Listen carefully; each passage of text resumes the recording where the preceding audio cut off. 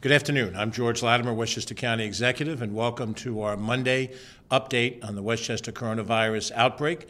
This is Monday, May 17th. We are now in our 15th month of the pandemic, and we're starting to see signs that hopefully tell us that we're reducing ourselves down to zero. We'll give you some numbers, and then we'll give you a report on a couple of the different issues that are at hand.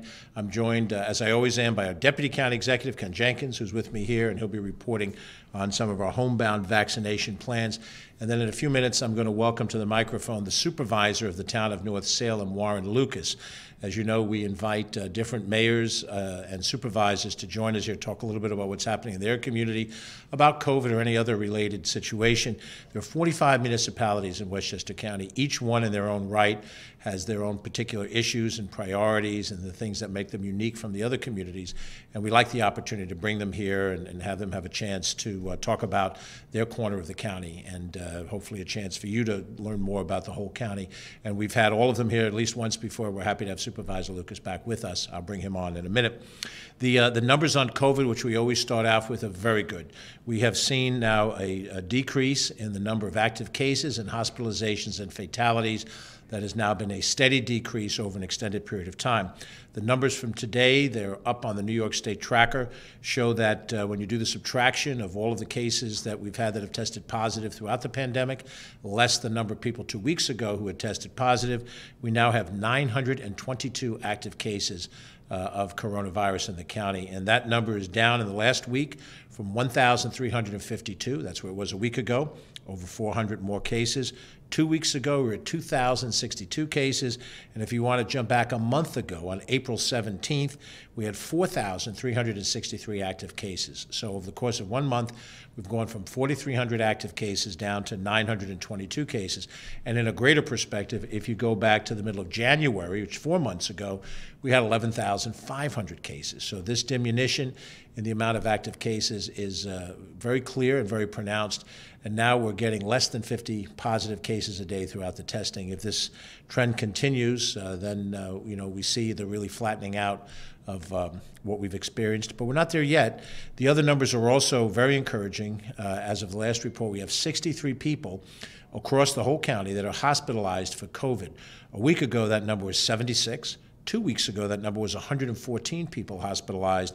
And if you go back 1 month, we had 150 people hospitalized. So over the course of a month, from 150 down to 63, that is a good trend. And then, of course, the very difficult topic of fatalities, and I always caution that we don't like to take individual lives and turn them into statistics, but the numbers there as well. A month ago, we were losing 14 people a week. A month ago, 14 people out of a much wider base of number of people infected. Now this week, this past 7 days, we've lost 4 individuals of Westchester County. That is a much lower number. We'd like to be able to report zero change from week to week, and that's what we hope for. And of course, we continue to have our Ribbons of Remembrance program to remember all of those who have died during COVID. On a companion basis, probably the single biggest reason for the reduction is the rise in vaccinations. Now, we get numbers every Tuesday from the state that update where we are, so I'm almost at the end of a week cycle with the following numbers. But we have reported from the state, because all the reporting data for vaccinations goes into the state, and you're tracked by your zip code, which puts you in Westchester County. It doesn't matter if you were vaccinated at the Javits Center or at Aqueduct or any place upstate New York. You're tracked by your home address, and that puts you into our system.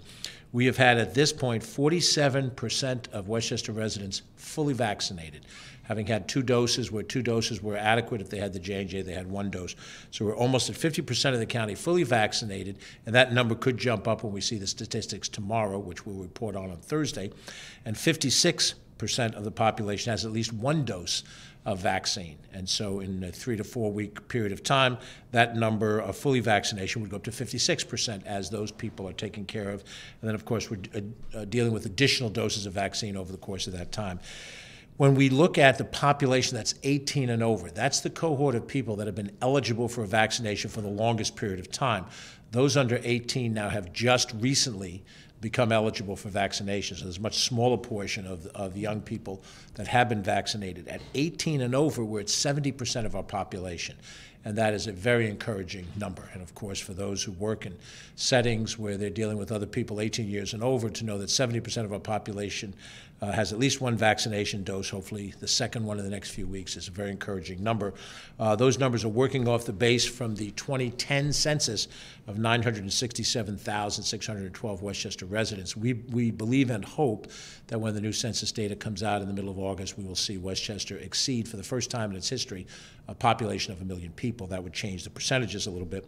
But the most important thing is that we get as many people vaccinated as is possible. I'm going to talk a little bit more about what our vaccination strategy is going forward, and then also some of the changes that Governor Cuomo has announced earlier today. And of course, we've got lots of evaluation to do as to how we implement those things. I'll talk about that in a second, but first I'd like to bring up Town Supervisor Warren Lucas. Warren has served 12 years as Town Supervisor of North Salem. And he served on the town council before that. He has long continuous service to his town, and he's a former executive with IBM. And in addition to that, he has really done an outstanding job. And this shows that here in Westchester County, there's respect across the political party lines. We're in different political parties, but Warren has been a very effective leader. And we're very happy that we're working cooperatively with him and the 5,000 residents of the town of North Salem. We'll see what the census does to his numbers, too. Supervisor Warren Lucas. Thank you, Warren. You know, I first of all, thank you very much for allowing me to come and talk a little bit about COVID-19, my town, and maybe a couple of other things. I'll only talk for a few minutes. But George just said we're in different parties, and it really isn't obvious to me at all, you know, ever since this started. Actually, I've been, as George pointed out, in public office for about 31 years right now. And ever since this has started with the COVID-19, the work that your administration's done, you and Ken and everybody else, it's been phenomenal, including all of us, in making sure that everything that we need at any point in time is answered and available to us. Very much appreciated. You know, we started out a year ago, 15 months ago, maybe 14, 15 months. And my biggest problem at the time was I have 2 nursing homes in town, and I think, as all of you know, we had a lot of COVID patients going in there. We ended up losing about 20 people very early on from COVID deaths in the nursing homes. At the time, nobody had PPE equipment. We were relying on a bunch of different places, even before the county got it. We were delivering them to different towns around us. We were actually supplying the nursing home a week at a time with masks and stuff like that we had gotten and purchased directly from China through some friends that we had. And so I look back on how hectic it was, and everything's just starting to calm down right now. You know, one of the things that we did early on, we have a couple of constituencies that were having some hard times, and one was the nursing home, the restaurants that we have, and the others, we have a large Hispanic population that works in town also, and a lot of the horse farms and things.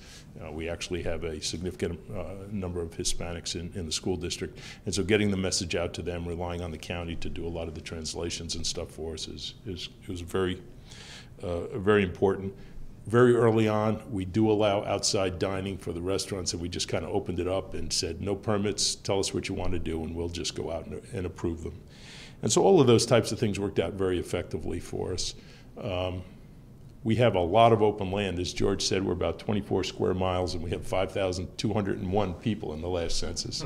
I don't know where the one came from, but we have a huge amount of open land. We have 1,200 acres just at the North Salem Open Land Foundation. And what we found is everybody from Ridgefield, Lewisboro, Somers, Southeast, they were all coming and walking on the property because they felt pretty comfortable. They could be quite a distance apart.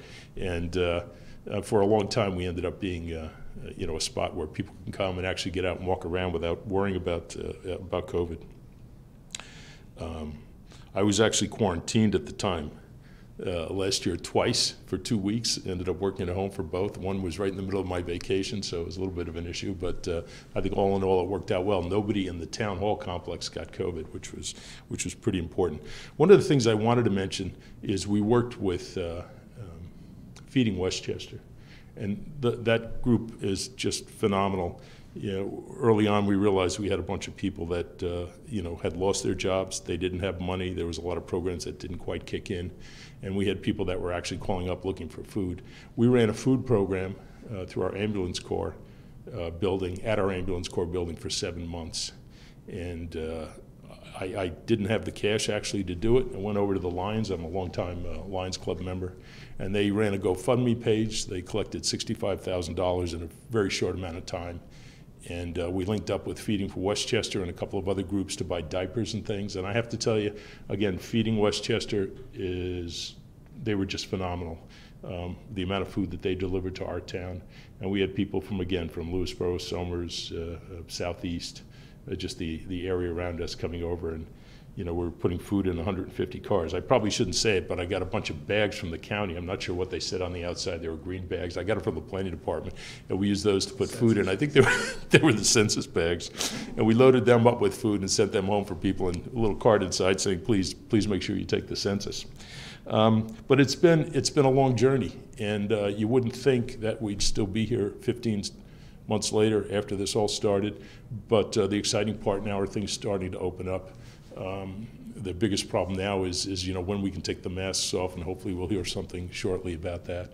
But I want to really thank the county. A lot of this comes from the top, I understand, but he also has, George, you have a bunch of just wonderful people. And I'll add Ken into that wonderful group of people that go out of their way every day to help everybody in town. So thank you so much, and very much appreciate it. Thank you, Warren.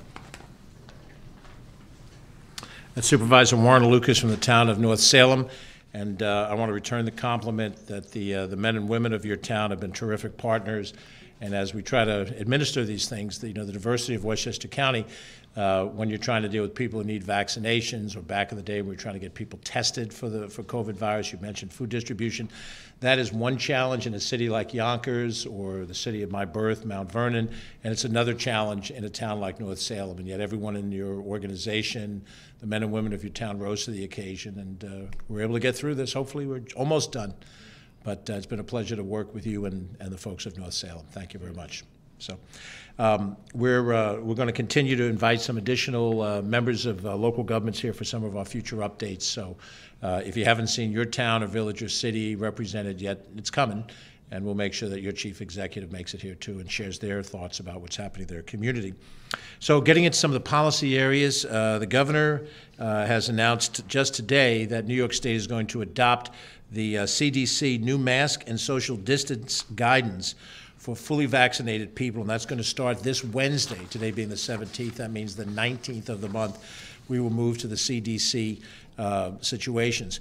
Masks will still be required on mass transit, for all purposes, the Beeline bus system, or if you take Metro North or in the New York City subway system, in nursing homes, in homeless shelters, we run homeless shelters in Westchester County, correctional facilities, which includes the county jail as well as state institutions that are here in Westchester County, schools, and healthcare facilities across the state, hospitals and the like, in accordance with the new federal guidelines. These are the guidelines that have come down from the CDC.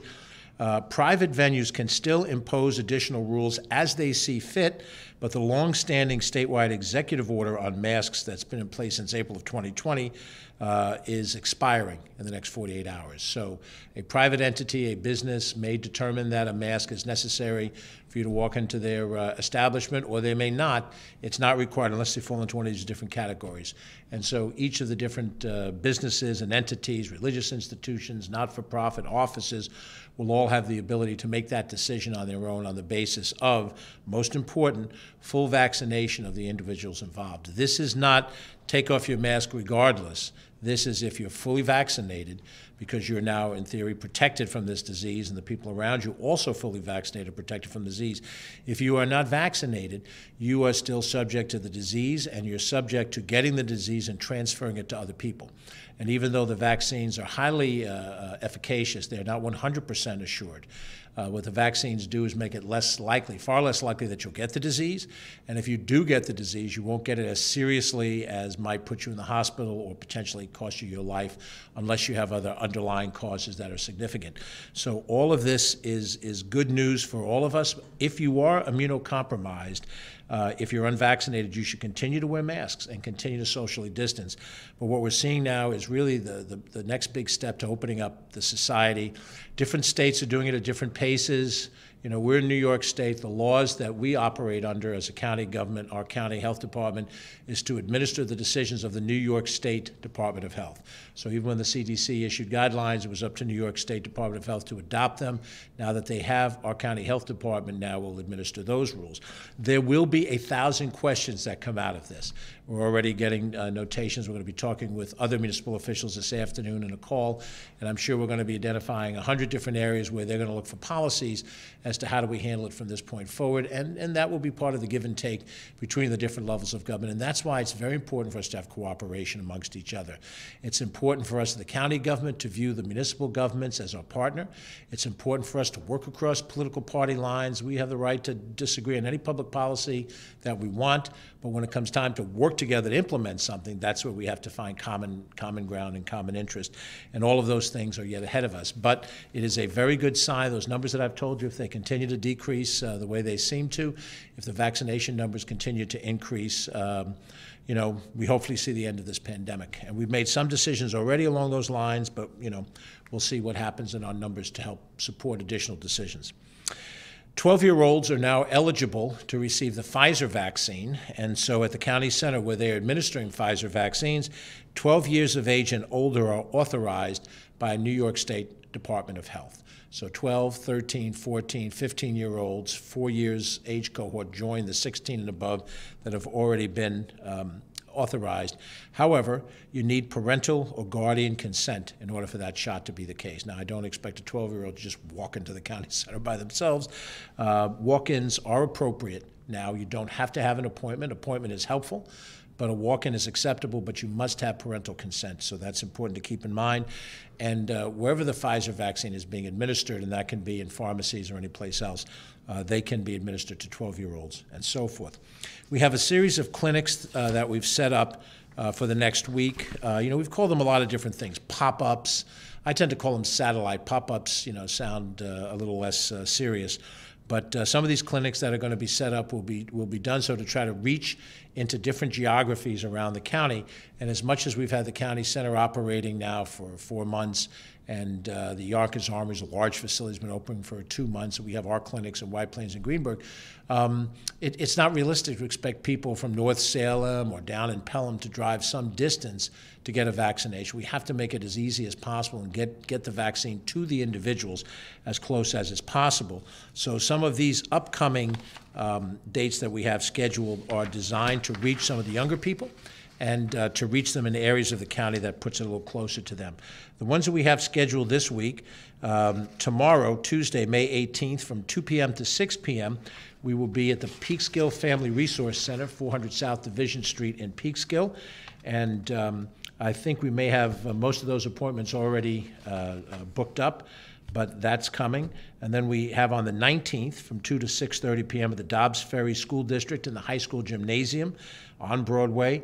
We're looking for school districts there from Ardsley, Dobbs Ferry, Hastings, and Irvington that have joined together as a group to vaccinate some of their young people. And then the day after that, on Thursday the 20th, we'll be at Fox Lane High School in the large gymnasium. That's on South Bedford Road, right off of I-684, exit 4. The Bedford School District, Bedford Central School District, the Katona-Lewisboro School District are combining resources to do that. Last week, we had 2 similar clinics like this at Westlake High School and Pelham High School, and it consolidated efforts for a number of different school districts, and we were able to get a good number of young people vaccinated.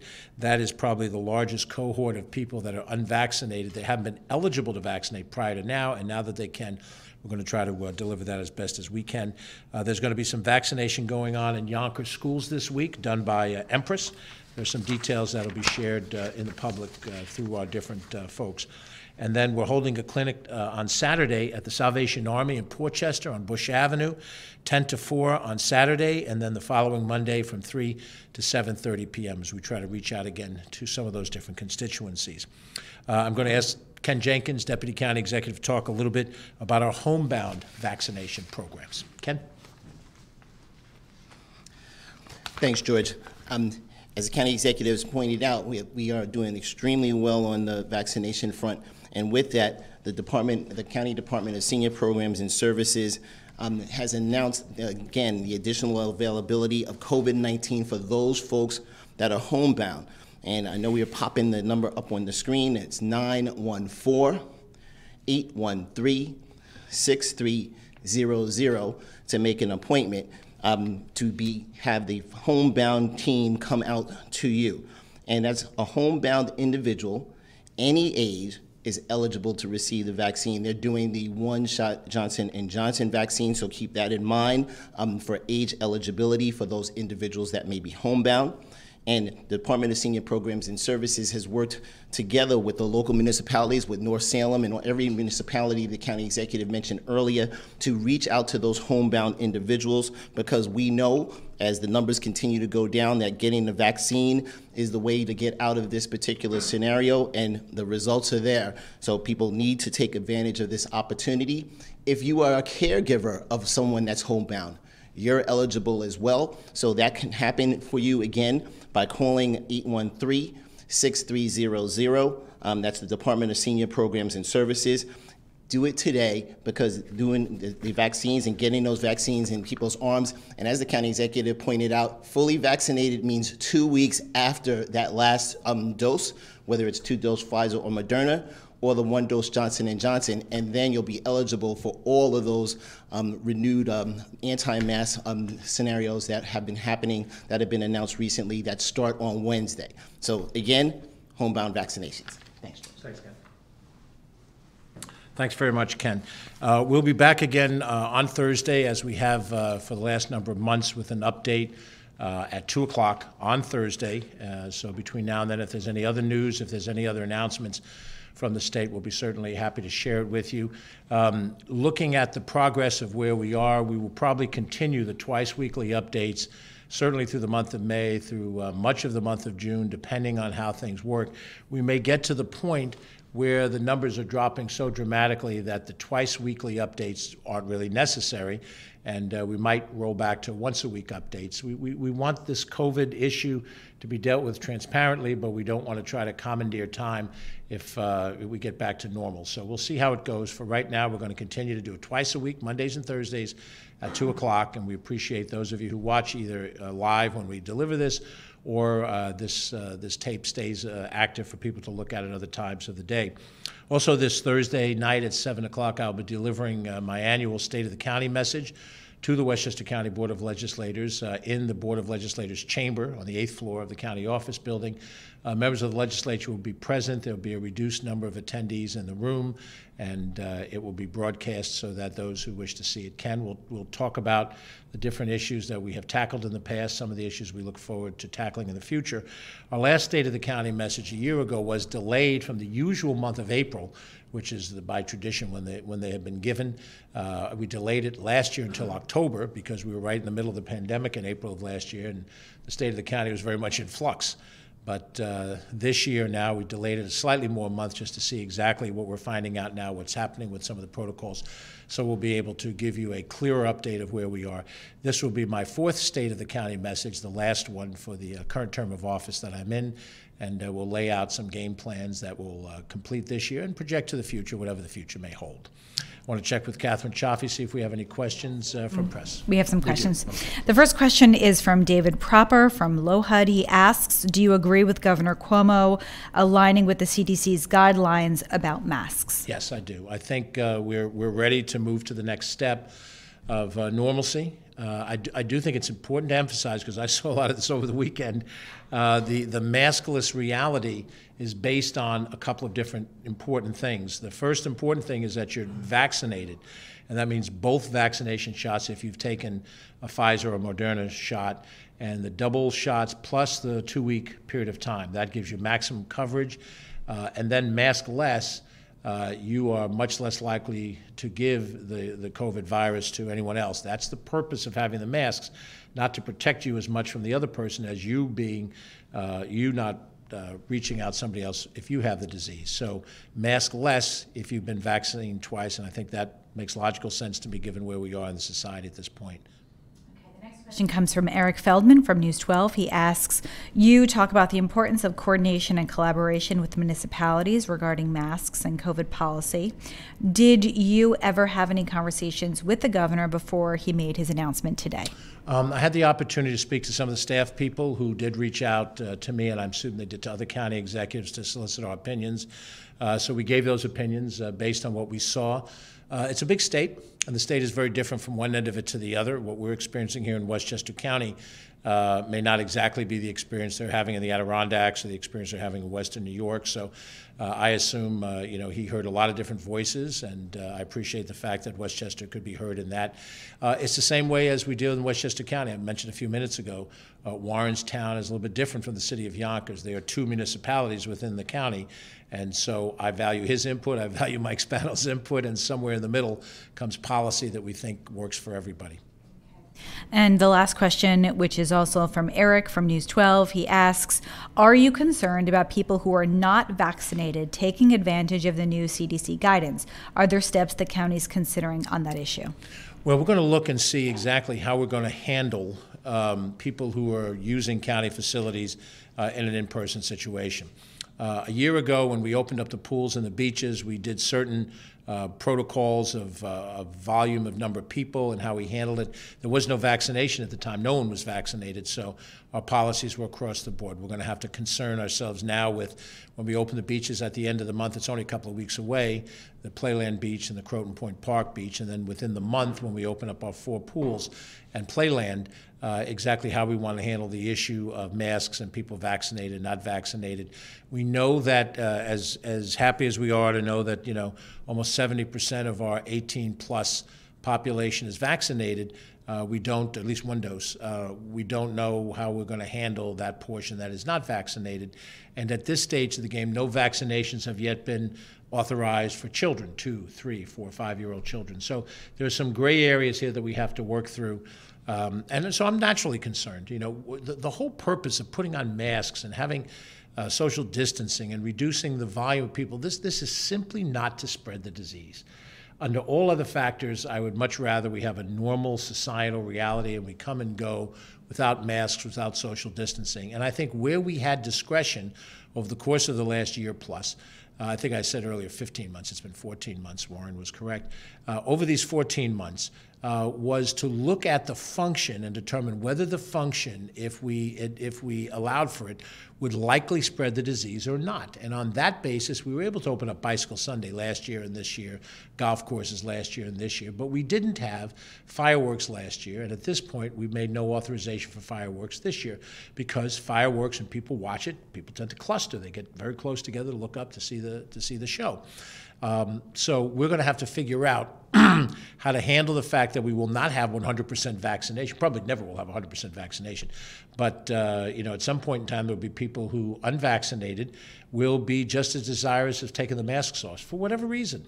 Whatever the reason is, ideological reasons, personal health or whatnot. And we have to determine how we're going to handle that. How are we going to handle it for those facilities that the county owns? You heard the governor's mask policy changes mask usage, but does not include mass transit. We run the Beeline bus system.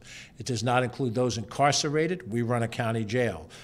So there are certain circumstances that fall within the authority of county government for which the mask policy will not yet apply. But I think, as we have for these 14 months, we're going to try to make practical decisions, and as I just alluded to, somebody calling for my opinion, I'm going to call for Warren's opinion, and as I get that input, we'll make hopefully intelligent decisions as we go forward. All right. So any other questions by any other members of the press, you feel free to contact Catherine Chaffee, 995-2932, and she'll be happy to get an answer for you and direct it. As I said, we'll be back again on Thursday at 2 o'clock for a COVID update, and at 7 o'clock that night, I'll be delivering the State of the County message. In the meantime, we hope you're all healthy and well, and stay safe, and if it's appropriate to, wear your mask. I will. Thank you.